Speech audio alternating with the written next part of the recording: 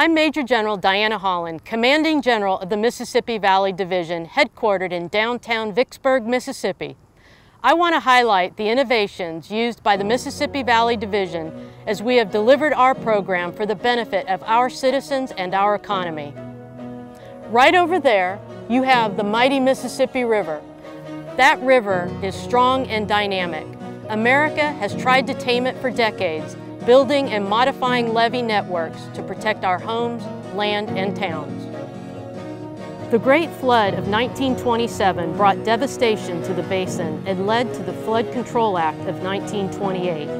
This was the birth of the Mississippi Rivers and Tributaries Project, known as the MR&T. At that time, the Chief of Engineers, General Edgar Jadwin, told Congress that we needed a laboratory that would support the study of the Mississippi River and that it should be located on the Mississippi River. The birth of the MR&T and the Waterways Experiment Station, now known as URDIC, occurred nearly simultaneously. Today, the MR&T project stands as an enormous accomplishment of USACE innovation for flood risk management, navigation, and environmental health of the country's biggest river.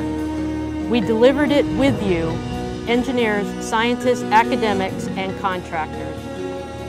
We at the Mississippi Valley Division work closely with URDIC, state, and federal partners to restore habitat and measure the health of the Mississippi River. We invest in improving our tools for measuring changes in the river, from numerical models that can take advantage of high-performance computing power to state-of-the-art field data collection techniques.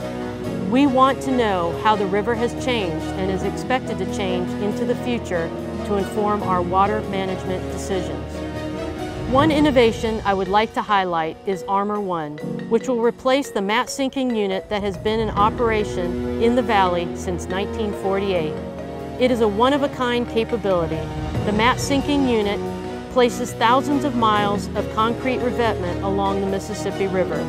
This hidden infrastructure keeps the bank stabilized for navigation and protects the levees and other infrastructure along its course.